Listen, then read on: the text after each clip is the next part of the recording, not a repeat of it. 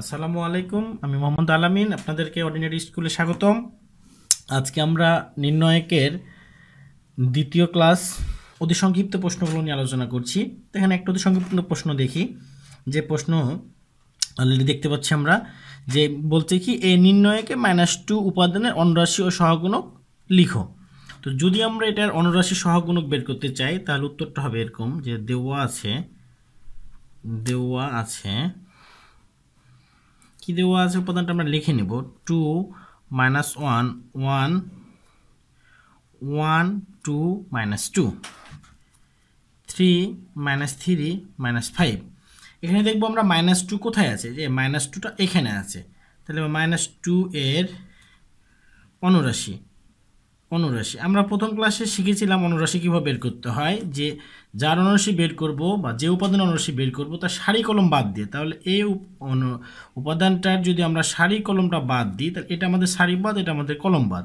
তাহলে থাকে হলো 2 - 1 3 -3। ঠিক আছে, এটাকে আমরা সমাধান করলে অনুরাশি শেষ হয়ে যাবে। সমাধান করার নিয়ম একটাই, যে এই যে প্রথমে আমরা এটার সাথে এটা আড়াআড়ি গুণ করবো। তাহলে প্লাসে মাইনাসে মাইনাস, 3 দুগুণে 6 সূত্রের মাইনাস, এটা প্লাস এটা মাইনাস, প্লাস মাইনাসে মাইনাস, 3 একে 3 মাইনাসে মাইনাসে +3।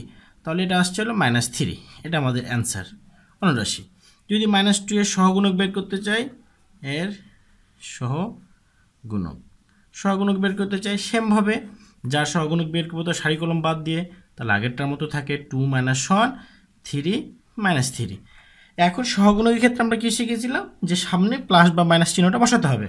তাহলে -2 এর চিহ্নটা কী আর কি, তো আমরা আবার একটু দেখে নিই, যে plus minus plus minus plus minus plus minus plus, এই যে -2 এর সাথে যে মাইনাস চিহ্নটা আর কি মিলছে। তাহলে সামনে আমরা বসাবো মাইনাস, সেমভাবে সমাধান করব। মাইনাস সামনে রেখে দেবো, 3 দুগুণে 6, তাহলে -6 সূত্রের মাইনাস +3। তাহলে এখানে দাঁড়াচ্ছে অলরেডি কি -3, এই যে মাইনাসে মাইনাসে প্লাস, তাহলে এটা হলো আমাদের +3। এভাবে আমরা অনুরাশি সহগুণক এর কি বের করব। যদি অনুরাশি সহগুণক আমরা অন্য একটা রাশি দেখি, আমরা যদি আরেকটা অঙ্ক দেখি, এখানে একটা অঙ্ক বলছে কি, যে a1 a2 a3 b1 b2 b3 c1 c2 3 এ নির্ণয়কে c2 এর সহগুণক বের করো। তাহলে শুধুমাত্র চেয়েছে অনলি সহগুণক। তাহলে একইভাবে আমরা করব, দেওয়া আছে কি a1 a2 a3 b1 b2 b3 c1 c2 c3। তাহলে এখানে চেয়েছে কি c2 এর সহগুণক। তাহলে c2 এর সহগুণক, তাহলে c2 কোথায় আছে, c2 দেখি আমরা এখানে আছে, এই যে এই জায়গায় আছে। তাহলে এই c2 এর আমরা যে বের করব, এই c2 এর সারি আর কলম বাদ দেবো। তাহলে সারি এটা আর কলম এটা, তাহলে থাকছে কি a1 a3 b1 b3। ঠিক আছে, এখন তাহলে আমরা জানি c2টা কি প্লাস না মাইনাস। তাহলে আমরা মনে রাখছি যে এটা প্লাস, এটা মাইনাস, এটা প্লাস, এটা মাইনাস, এটা প্লাস, এটা মাইনাস, এটা প্লাস, এটা মাইনাস, এটা প্লাস। ঠিক আছে, আমরা আড়াআড়িভাবে একটা বুদ্ধি খাটাতে পারি, যে এইভাবে আর এইভাবে বলে সবগুলো প্লাস, আর বাদ বাকি এখানে এখানে এখানে এখানে যেটা থাকবে সেটা মাইনাস। সে অনুপাতে আমরা এখানে পাচ্ছি এটা মাইনাস, তাহলে সামনে দিয়ে দিলাম আমরা মাইনাস। তাহলে অঙ্কটা সলভ করতে চাইলে সামনে মাইনাস, এটার সাথে এটার গুণ হবে a1 b3 সূত্রের মাইনাস a3 b1। ঠিক আছে, যেহেতু সামনে মাইনাস আছে তাহলে আমরা মাইনাস দিয়ে গুণ করবো। তাহলে কি a3 b1, কারণ এটা মাইনাসে মাইনাসে প্লাসটা সামনে, আর এটা প্লাস মাইনাসে মাইনাসটা আমরা পরে দিলাম। তাহলে এটা আমরা সহগুণক সলভ হয়ে গেল।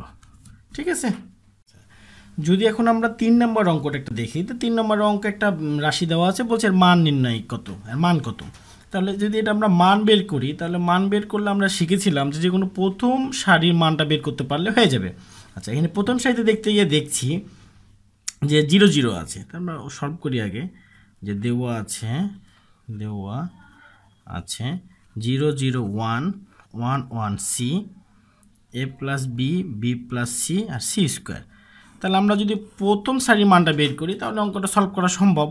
আচ্ছা, যেহেতু প্রথম সারিতে দুটাতে আমাদের কি আছে, 0 আছে, সেক্ষেত্রে আমাদের এই প্রথম উপাদানের যাই মান বের করবো না কেন অলরেডি 0ই আসবে, দ্বিতীয় উপাদানে যা বের করবো তাই 0ই আসবে। সেক্ষেত্রে আমরা এই দুটো বাদ দিয়ে আমরা তৃতীয়টা বের করব।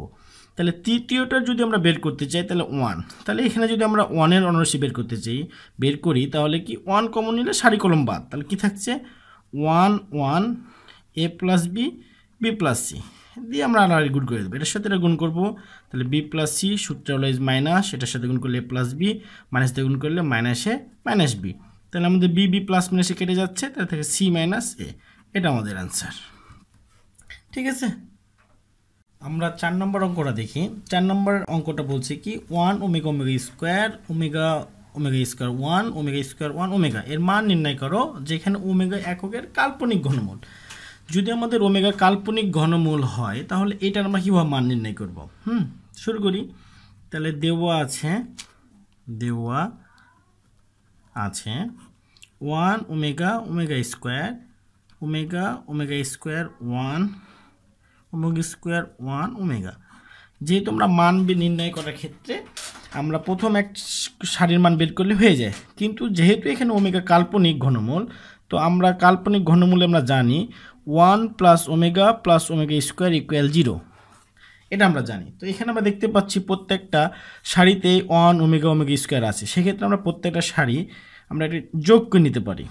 যেমন সাইড নোটটা হতে পারে এরকম, C1 ড্যাশ মানে 1 নম্বর কলমের মানটা বসাবো, কি বসাবো 1 নম্বর কলম প্লাস 2 নম্বর কলম প্লাস 3 নম্বর কলম, C1 C2 C3 যোগ করবো, তাহলে এই তিনটা যোগ করলে আলটিমেটলি কী দাঁড়াচ্ছে 1 প্লাস ওমেগা স্কোয়ার। দ্বিতীয় সাইডে যোগ করলে 1 প্লাস ওমেগা স্কোয়ার। তৃতীয় সাইডে যোগ করলে 1 প্লাস ওমেগা স্কোয়ার। বাকি উপাদানগুলো আমাদের প্রয়োজন নেই, সেহেতু আমরা সেমভাবে রেখে দিই ওমেগা স্কোয়ার 1 1 ওমেগা। এখন যদি যেহেতু আমরা জানি 1 প্লাস ওমেগা স্কোয়ারের ভ্যালু হলো 0, তাহলে আমরা 0 বসিয়ে দিই, বাদ বাকি ভ্যালুগুলো আমরা রেখে দিলাম ওমেগা স্কোয়ার 1 1 ওমেগা। আচ্ছা, আমরা এটা জানি যে কোনো নির্ণয়কের সারি বা কলম যদি প্রত্যেকটা মান 0 হয় তাহলে তার মান আলটিমেটলি 0। এভাবে আমরা এই কাল্পনিক ঘনমূলের মানগুলো বের করতে পারবো।